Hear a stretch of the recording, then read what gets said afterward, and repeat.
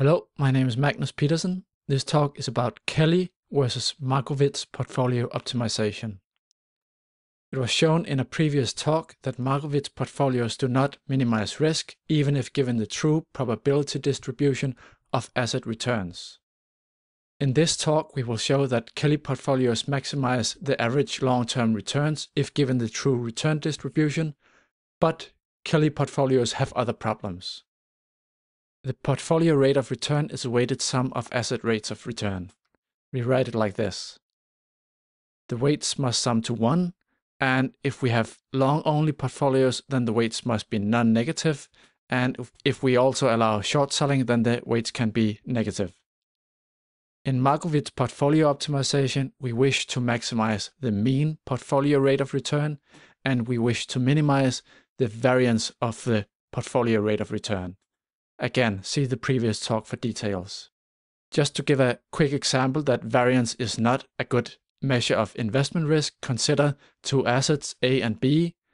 Asset A has possible returns -4, -5, or -6%. Asset B has possible returns 5, 10, or 15%.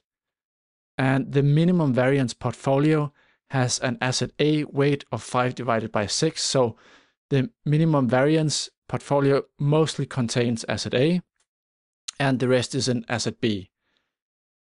The mean return for that portfolio is -2.5%, and the standard deviation is 0.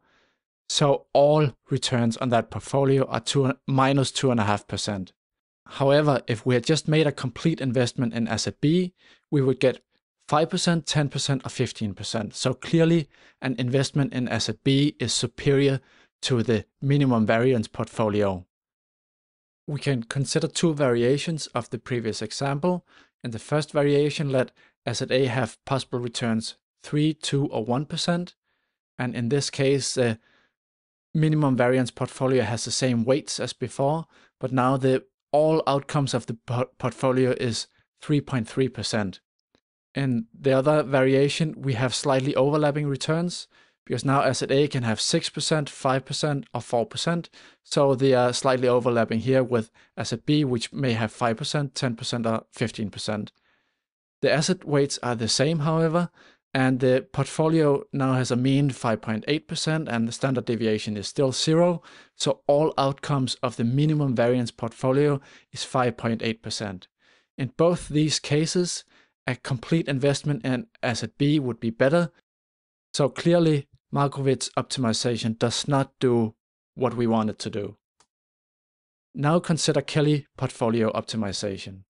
The so-called Kelly Criterion is defined as the mean logarithm of the growth of the portfolio. So we just plug in the portfolio rate of return and we get this formula down here. The objective is to find the asset weight or weights, if we have more than one, that maximize this mathematical expression here. This can be done with numerical optimization, or in some cases, analytically.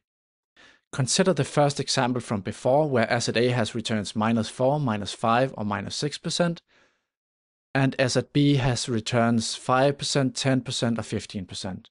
We want to find the weights for asset A and asset B that maximize the Kelly criterion or Kelly value. So we just plug in all the numbers, and I use this notation here to indicate a stochastic variable with different outcomes. We can plot the Kelly value for different asset weights. So on this axis here, we have the weight for asset A going from 0 to 1, and the weight for asset B is 1 minus the weight for asset A.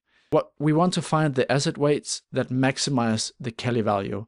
And in this case, it's clearly all the way to the left here, where asset A weight is 0, so asset B weight is 1. For the other examples, the one where the asset A could have a return of 3, 2, or 1%, we get the same. And for the last example, where asset A can have returns 6, 5, or 4%, we also get the same. So in all these three examples, we have an optimal or a Kelly optimal portfolio when the weight for asset A is 0 and the weight for asset B is 1. Now consider a slightly more interesting example. Let's say that asset A has possible returns 12, 9, or 9%, and asset B has returns 5, 10, or 15%. In both cases, the mean return is 10%. If we plot the Kelly value just as before, we get this curve. And the objective is to find the maximum, and that's approximately here. And the weights that give that maximum Kelly value is 0.756 for asset A and 0.244 for asset B. So the Kelly optimal portfolio would consist of about 76% of asset A and about 24% of asset B.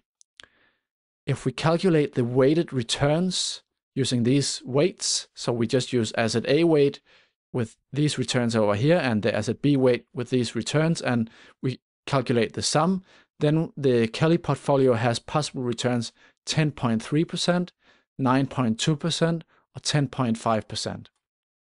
Now consider simulations of the Kelly portfolio versus investments in either asset A or asset B. This may be a bit hard to see, but this line down here is solid, and this one here is dashed or dotted, and the solid line is the cumulative return on the Kelly portfolio divided by the cumulative return on asset A. It is about 1 in both these simulations, and that means that an investment in the Kelly portfolio or in asset A would give approximately the same results in these two simulations.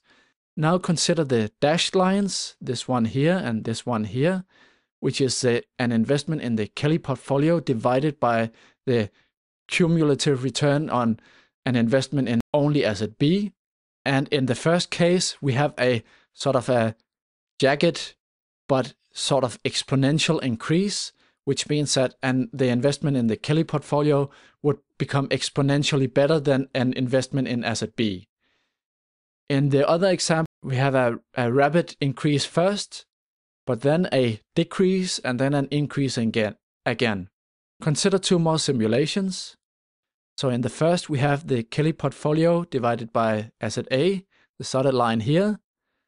And at first, the Kelly portfolio performs better, and then it performs worse than the investment in asset A. The dashed line is the Kelly portfolio divided by asset B. At first, the Kelly portfolio performs a lot worse than an investment in just asset B.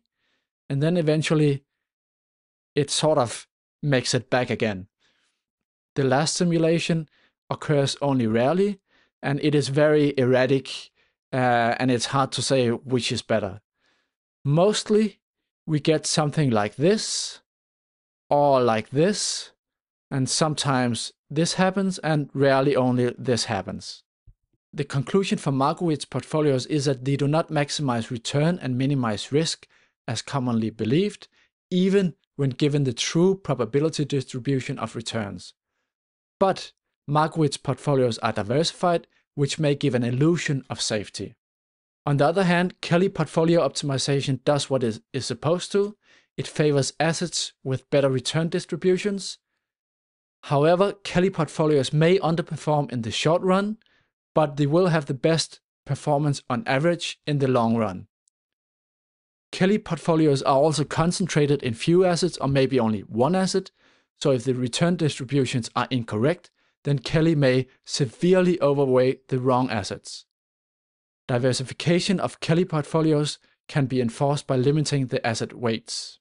This lecture is based on a paper called Portfolio Optimization and Monte Carlo Simulation, and you can also find source code for the R language and simple Kelly examples for Microsoft Excel, and they are all found on this website, and the links are also provided below the video.